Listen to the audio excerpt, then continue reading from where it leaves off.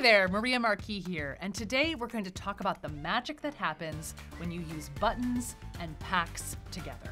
Because who doesn't love a button that makes some magic happen somewhere else? In this case, I love using buttons and packs, particularly when I want to send reminders out from Coda.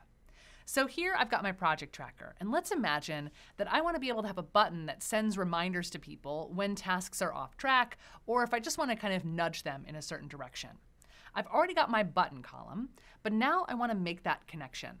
The first thing I would need to do is go to my Insert menu, choose Packs, find the pack that I want, and add it to the dock. Right now, I've added the Slack pack to Coda, so now those two can connect because I've authenticated in both places.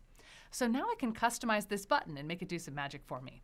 I go right up here to the top, choose Column Options. I can now decide on a click, this button, notice we have this little Packs menu, and here's my little installed pack, and I'm gonna have it choose to post a message, just like so.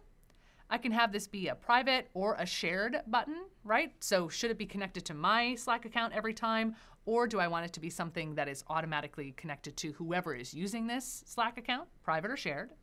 Then I decide what's the content. I could do some formulas or just have a basic little bit of information. So this task needs your attention.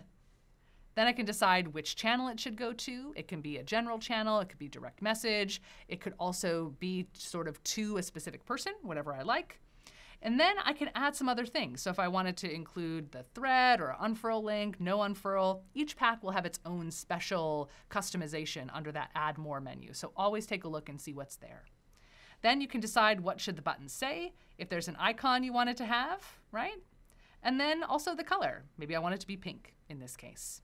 So once you decide the place you want it to go, now this is all set up and it's ready to rock.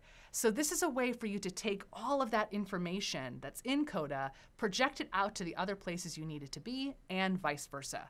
So remember, packs and buttons are not isolated. You can bring them together to make the workflows that you need come to life.